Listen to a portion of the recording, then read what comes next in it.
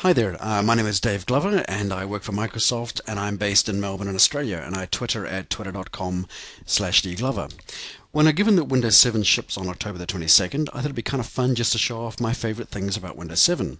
So it's going to talk about some enhancements made to the desktop, organizing and finding stuff, and be able to set default printers by location. So the first thing you'll notice about Windows 7 is the environment is just simpler and much more consistent to use. There's a new taskbar. By default, the taskbar is docked to the bottom of the screen, but I can drag that and drop that over to the left-hand side, or to the top, or to the right-hand side. Now you see that I have a number of applications open on my taskbar.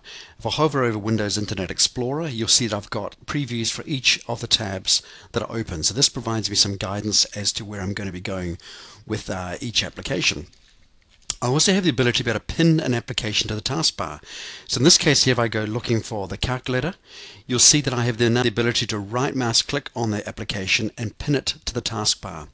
If I have a look at my taskbar now, you'll see a new application has appeared on here. I also have the ability to be able to change its location. So a lot of feedback we got from users was they wanted applications in a certain place. It just made it much easier for them to go to.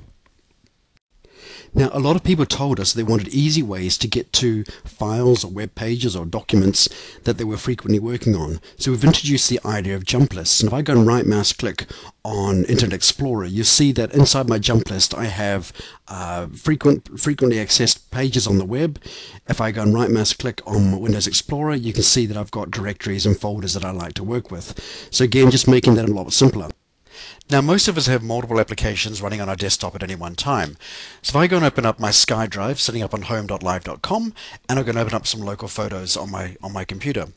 The first thing I want to do with this photos folder is maximize the window. So if I hold the left mouse button down and drag the window up to the top of the screen, you'll see that it automatically resizes for me. If I want to turn this back into a window, I can just hold the left mouse button down and drag it down again. Now, a lot of what we're going to do when we're working with files is to be able to copy them from one location to another, or to compare them. So in this case, what I'm going to do is drag this window across to the right-hand side, and you'll see it docks against the right-hand side. And my Internet Explorer tab, I'm going to drag that across the left, and you can see that it's docked against my left-hand side automatically for me.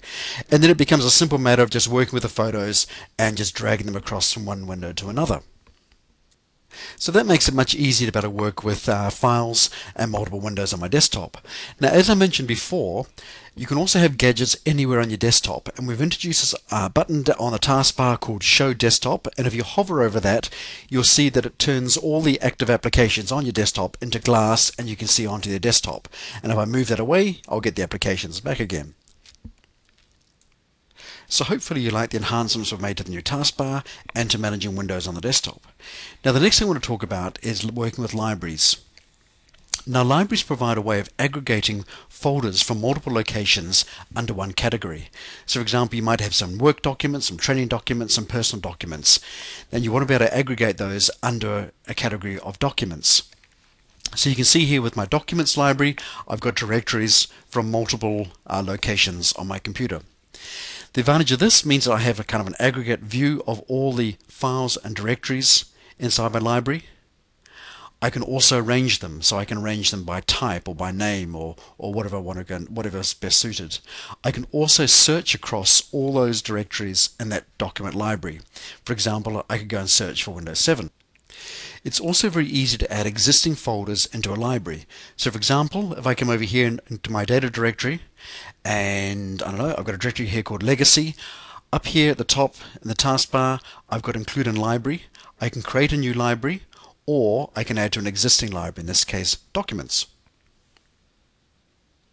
And finally, I want to show how easy it is to set a default printer by location. So if I go and click on my Start menu, go to Devices and Printers, you'll see that I've got my printers here listed. I go and select a particular printer, and up here in the taskbar, you'll see I've got Manage Default Printers. If I go and click on this, I can go and select my particular network. So for example, it could be my home network, and in there I could go and select my default printer. For my work network, in this case here, I could go and set my default printer in my work location. So no more printing or waiting for documents to print off of the wrong location.